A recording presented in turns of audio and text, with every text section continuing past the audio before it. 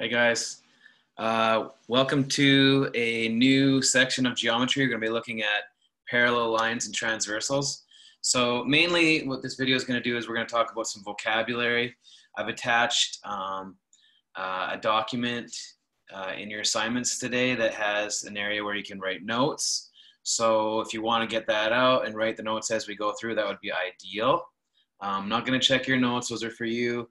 But then the assignment that follows, you'll just submit your work for that, just like we always do. So without wasting too much time, we'll get into this. So you'll notice here, I've got a set of lines. Well, there's 3 different lines.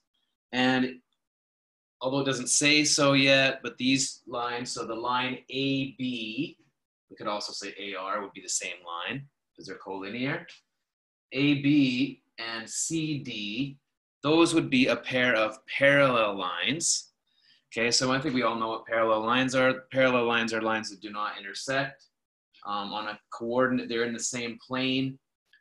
They would have the same slope if we looked at them in the plane. We also have something that's called a transversal here. And by definition, a transversal is a line that intersects 2 lines in the same plane at 2 distinct points. Okay, so we can see that this transversal intersects 2 different lines at 2 different points, so we would call that a transversal.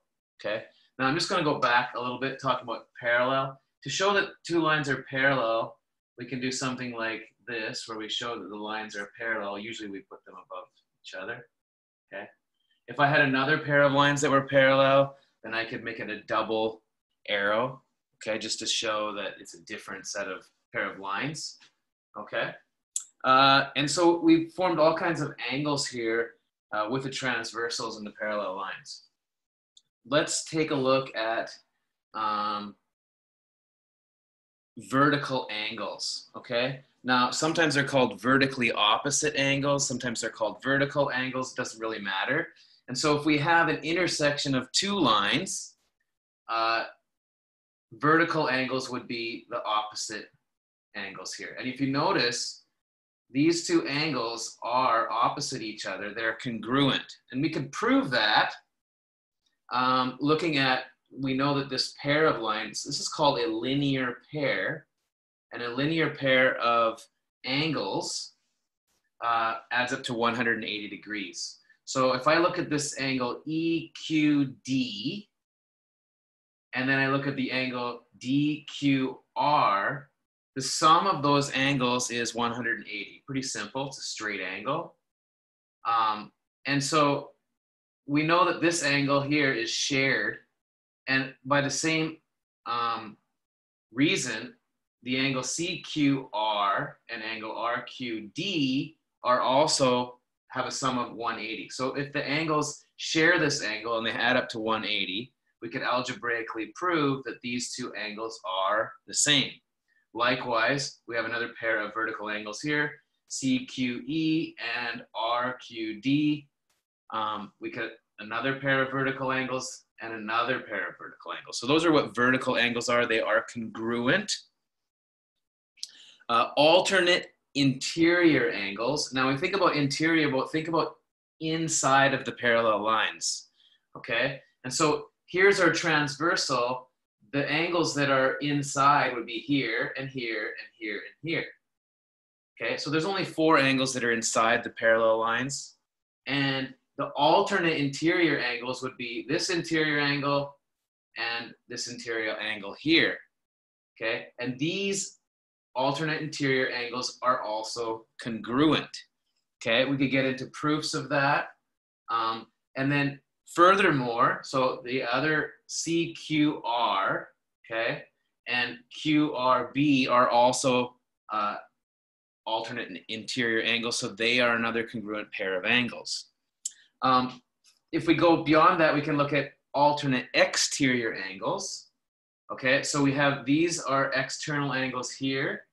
And so if we look at angle ARF and angle EQD, those are alternate exterior angles. They're an alternate side of the transversal. So they're an alternate side of the transversal on the exterior of the parallel lines. Again, those angles are congruent. And we have another pair here.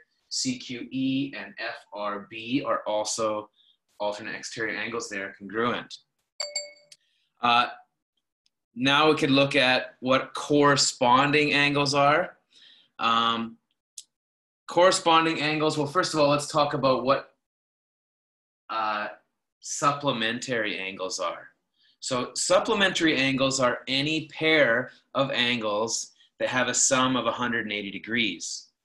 Okay, and as I talked about before, if we have a linear pair, for example, EQD and DQR, those two angles form a line, which we know has a sum of 180 degrees. So these two angles are a linear pair. They're also called supplementary, meaning they have a sum of 180 degrees.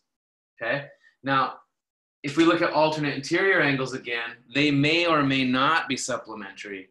In fact, the only time that they would be supplementary would be if they are at right angles, because we can see this is an acute angle, and two acute angles will obviously be less than 180 degrees. And the only time they would be is if they're both right angles.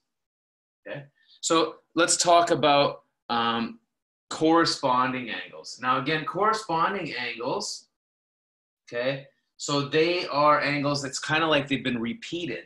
So looking at this angle here, okay, it corresponds with this angle here. Those are corresponding, okay? And it's obvious that they're repeating because of just by a slope.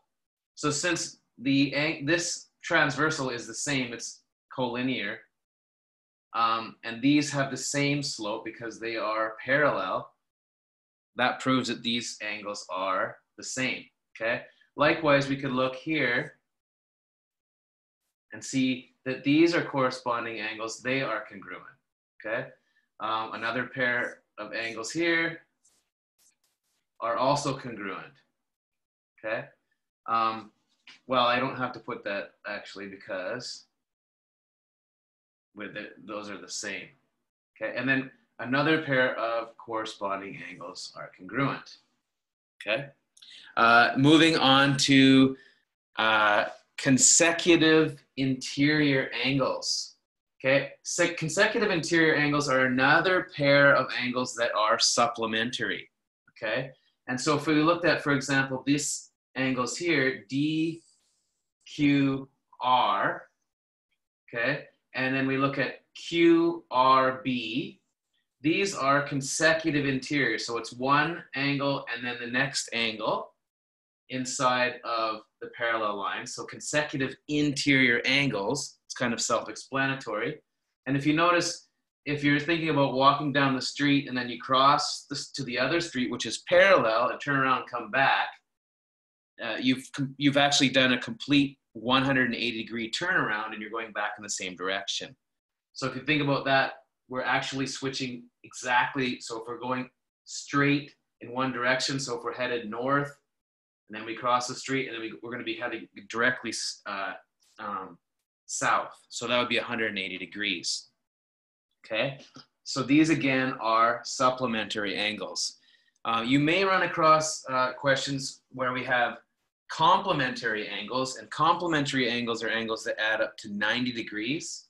So we don't have any here in this case, but if we formed a right triangle here, okay, and so if we made a triangle here, we made a new point, we called it like Z, okay, so triangle QZR, the angles here, so we could call this angle A and angle B, those angles would be complementary because they add up to 90 degrees, okay? That should get you through most of the vocabulary you need for this exercise. You can go back and pause this video as you need, but you should be able to fill in your notes and answer the questions that you need to on today's assignment.